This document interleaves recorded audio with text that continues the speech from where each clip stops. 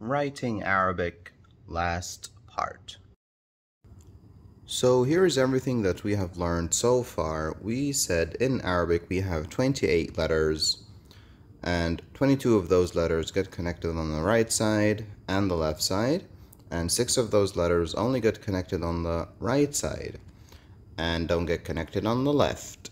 As we demonstrated, we have shown some of those letters, and here I showed you that Arabic is written from right to left, and that when we connect from the right side, nothing happens to the actual shape of the letter, but if you connect on the left, then the shape changes a bit. So you have to learn how each group of letters change shape.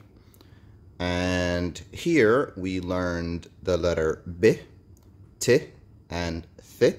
They all have the same shape, so they get connected the same. Once you connect on the right here, nothing really happens. But when you connect on the left side, what happens? We get rid of this tip, and we just leave it open so we can connect the next letter.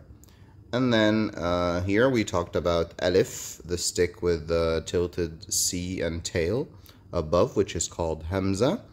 And it's not connected on the left side, so basically it never changes shape, because on the right nothing happens, and on the left it doesn't get connected. And after that we connected Alif and B together, and we made a word.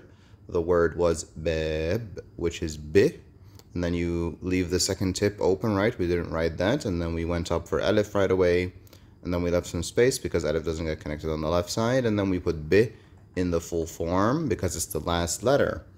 And then we talked about T and Th. Exactly the same thing happens, but just the two dots move here once you connect the letter.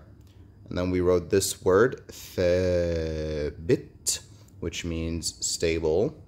And then I showed you Alif, B, T, Th together, and I told you about how they teach the letters in books with this different forms depending on the position. So you're gonna have to memorize 3 different shapes for each letter, and that's a lot. So this is the beginning, this is the middle, this is the end.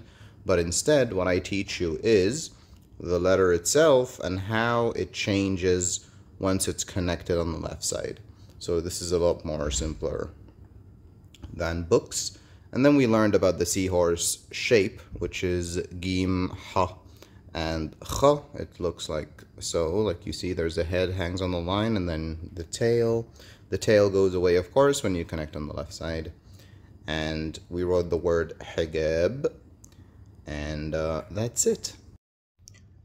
Now this was a very brief and quick explanation for the letters.